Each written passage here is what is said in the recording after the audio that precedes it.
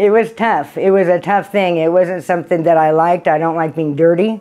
I don't like a lot of the behavior that goes on out there. My way of life wasn't homelessness, you know. It wasn't something that I was used to or I even liked, you know.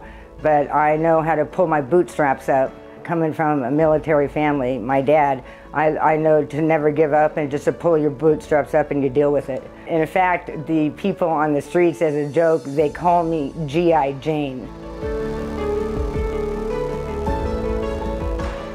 I had no support, and the people that I was around, I had just met.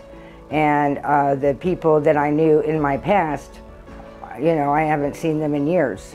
So it was a lack of support.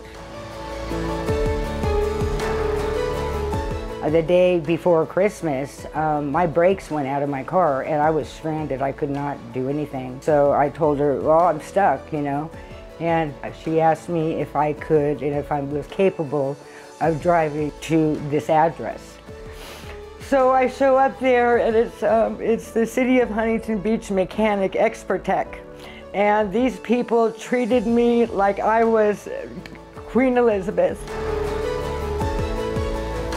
I thank the City of Huntington Beach police officers. I thank them. I thank Mercy House at the Navigation Center. I thank PATH. I thank the caseworkers at the task force and the non-caseworkers. I thank everybody that has helped me.